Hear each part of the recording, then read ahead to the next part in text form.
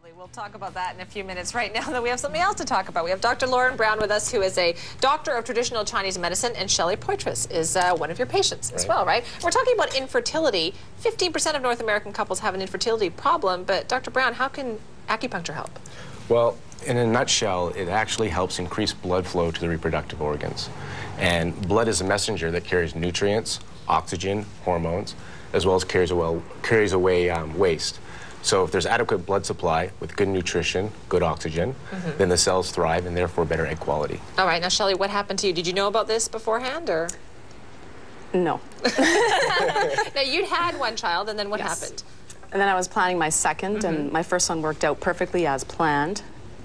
And so when I started planning the second one, I had exact time frame in mind, and it wasn't working out. Yeah, it doesn't quite work out that way sometimes. What's going on? So 3 months after it wasn't working out, I started doing some research on the computer, and about after 5 cycles, I called Lauren up and said, you know, I just realized my cycles are different now since I've given birth. I don't know what caused it to change, but I was basically ovulating a lot later in my cycle, and I'd read through acupuncture that you could regulate your cycles. That's kind of scary, though, isn't it, to go to acupuncture to help with pregnancy? No. No? Didn't you find that? No? No, because I thought it's natural. I'd never had it before, and I'd wondered would the needles hurt, or what would it be like, but I figured it was a natural mechanism to help assist. You must get a lot of nervous women who come to you because this is a very sensitive subject. It definitely is. Yeah. And we do our best to reassure them what we're doing and that it can be helpful. And the fact that it's been used for over 2,000 years and over 1,000 years documentation to treat fertility in Chinese medicine, we do have a good history behind us. And once they sit on the table and they have the treatment, that relaxation starts immediately, and after that, they're all game. Now, I have to bring up your background here, because you were an accountant. I used to be, or I still am a chartered accountant, but I don't practice anymore. Right, and now you're a doctor of traditional Chinese medicine. How did that happen?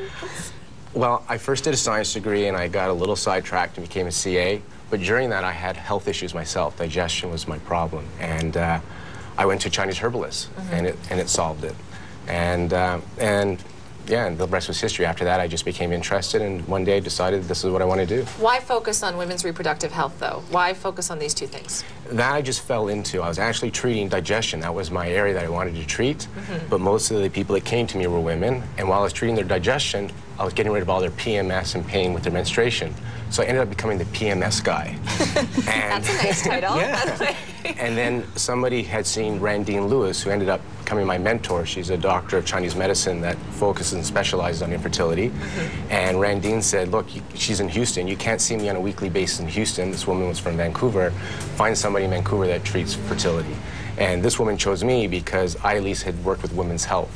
And then from there, Randine became my mentor, and now that's all I see is infertility. Now, Shelley, when you made this decision, had you thought about using traditional Chinese medicine before, or was this new to you when you made that?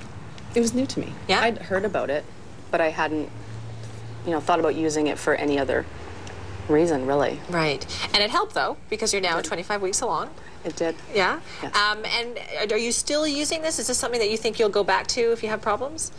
I guess back in December it was, I contacted Lauren again about migraine headaches. I had a period of 3 or 4 weeks where I was having very bad migraine headaches. So I went back in there a couple times for that, and I felt great when I left. Because obviously you can't take anything when just Tylenol. And it wasn't helping. I was icing myself, I was doing everything, and as soon as I would leave the acupuncture office, I felt just elated, and I had a beautiful night's sleep, and it was great. Okay, so it's been good for you. Do you find that most women have that reaction and become repeat clients? Yes, in our practice at Acubalance, we only work with reproductive health.